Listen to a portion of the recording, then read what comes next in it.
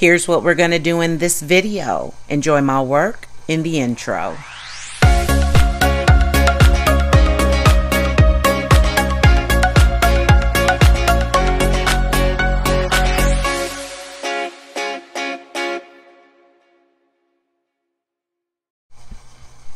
Today we're going to focus on drawing the mouth, and we'll spend a little time on teeth. I'm doing a relatively large drawing for the sake of demonstration, but these techniques will work even for a smaller drawing. So let's get into it. I'm going to start by just adding a little bit of number 2 pencil around the mouth. I'm going to create some skin, and in that way I'm going to create some contrast for what I'm going to build coming up out of that background. And my voice is kind of messed up. I've been sick for a couple of weeks, so I hope you can bear with my voice. Just hang in there and maybe I can show you a couple things. The first thing I'm also going to be doing is looking for my darks, and I'm using a number 2 pencil, an HB pencil. And I'm just putting it down in layers. If you've seen any of my other videos, you know I talk about that a lot. And you may look at this in the end and say, well, why didn't she just push those darks in the beginning and just, you know, take erasers and create highlights and that kind of thing. And you can do that. I like to just build up values. I really do. And it gives me more control, and I don't end up feeling like, oh gosh, I just ruined the whole thing. So right here, I'm just going in and kind of darkening up some lines that are going to have some shifts in value, where it's going to be dark in some places, light in others. And I just kind of want to make them stand out for me so that I can see them and so I can know what to do with them.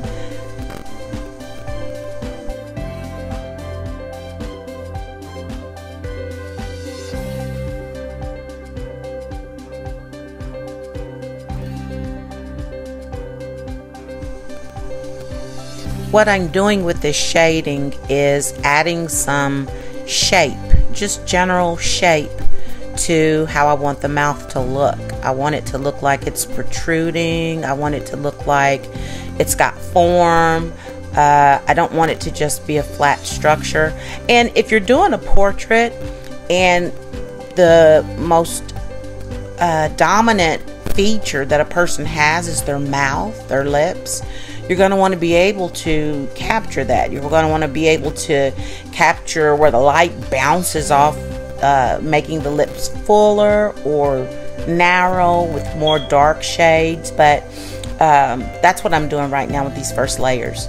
And right here I'm going in just redefining the lines that I've laid down. I often take a tissue and blend out layers of my number 2 pencil, my very first layers, and just go all the way around the mouth, really, because I really don't want to have harsh lines. I want it to all just kind of blend and be soft and kind of melt into the skin. Here I'm using a 4B pencil to kind of push those darks. And you know, if you've seen any of my videos, it's probably very repetitive, the things that I say, because the techniques and the little tricks, they don't change.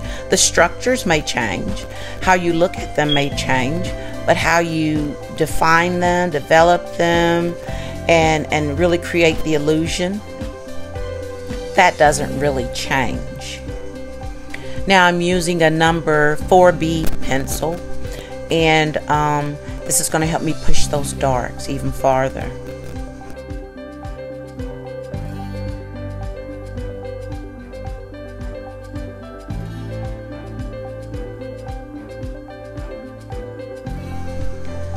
And now my favorite, a makeup brush dipped into charcoal powder. That helps you get dark really quick, like baking in the sun quick.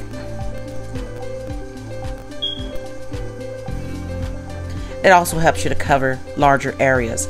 I use a smaller one. This is the largest one I use for this particular drawing.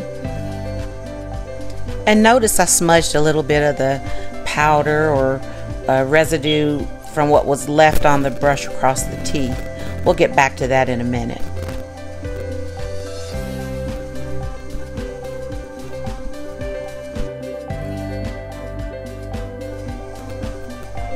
Just adding more layers of number 2 pencil. And I don't know about you, and this may sound weird, but I can kind of feel my drawing. I can feel where things have curves.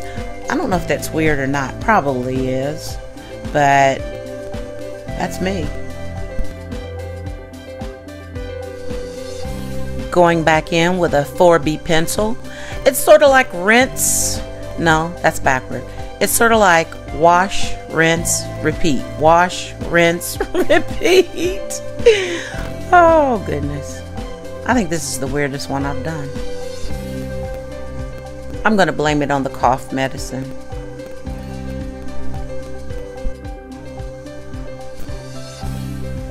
So I'm moving back and forth with number 4 pencil, 4B pencil, and a paper stump, and I'm pushing the dark values into the paper so it makes these more visible. It looks like I'm just filling in the lines, you guys, but it really is a lot more than that. And in a minute, for some reason, my video is about to zoom out.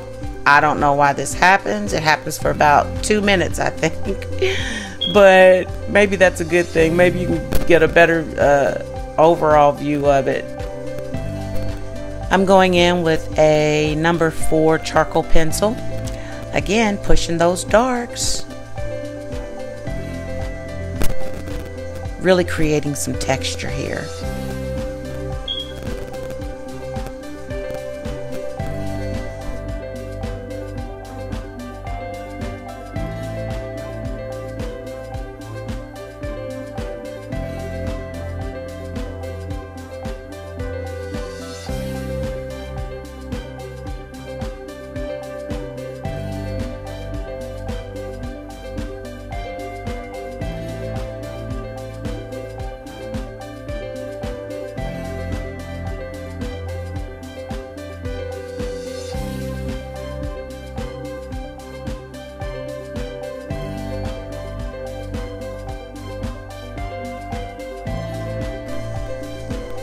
I'm going in now with my flat, small makeup brush, and I'm trying to create a little dark negative space.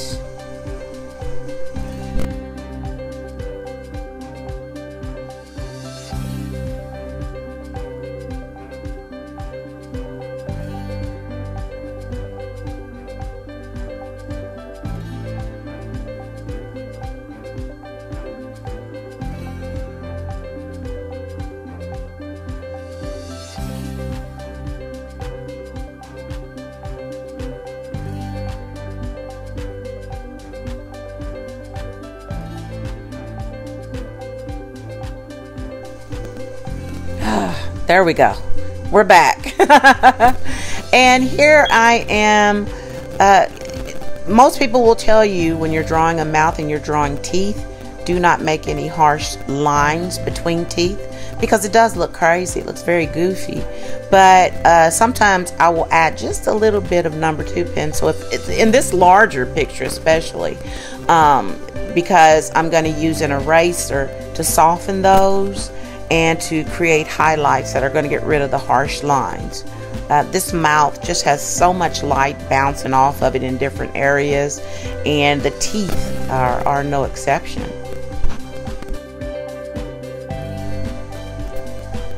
Another thing about layering pencil, layers of pencil, is that you're trying to overcome the tooth of the paper. The tooth is the graininess that a good drawing paper will have. Now we're not talking about Kinko's copies and that kind of really smooth surface paper. We're talking about any kind of artist grade paper, or in this case bristle paper, which is my favorite. And it's got a lot of graininess to it, and so it's able to receive a lot of layers, and those layers do have a purpose. It's not just repeating, you know, I don't know how to say that, but it's purposeful. Layering is purposeful.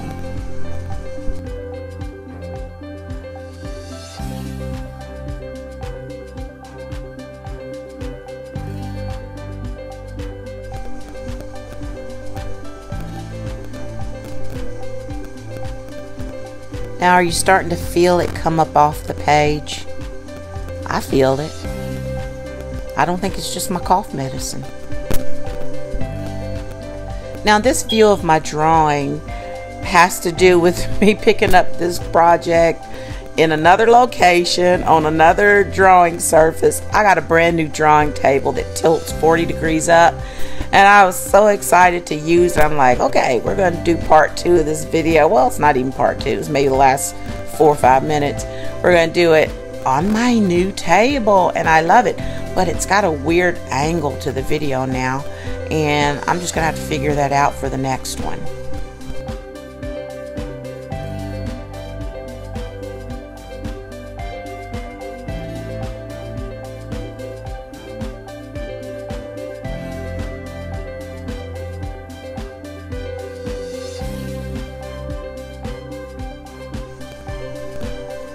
I'm trying to avoid areas that I know are going to be true highlights, where there's not going to be much color at all.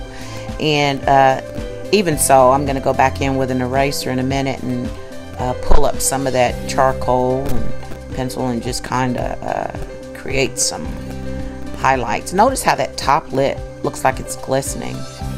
And look at the teeth. The teeth are starting to glisten now too. At this point, I'm going to do some eraser work.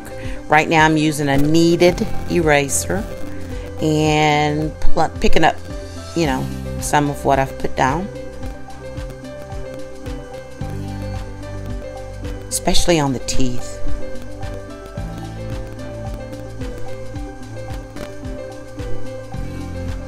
And then where I drew those, you may not be able to see it from this video, but where I drew those hard lines to create some fissures or crevices in the lip, I'm going to go in with this pencil eraser after I'm done with this edge. There was a weird texture to the corner of the reference photo's mouth.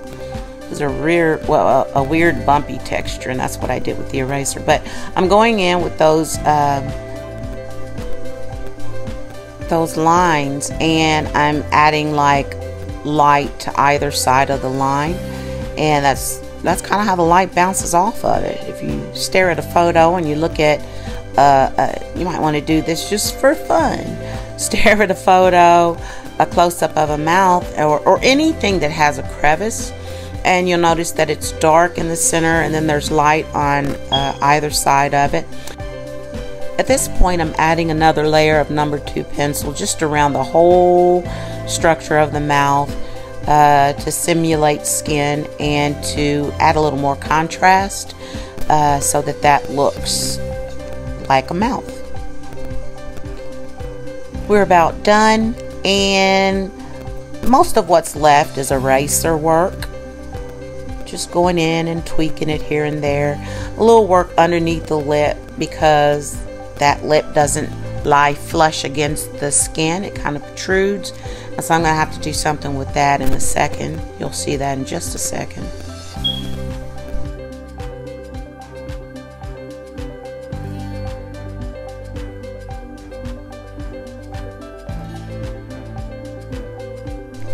And that's the finished drawing. I hope this tutorial was helpful. Don't forget to like, comment, and subscribe on your way out. I'll see you next time.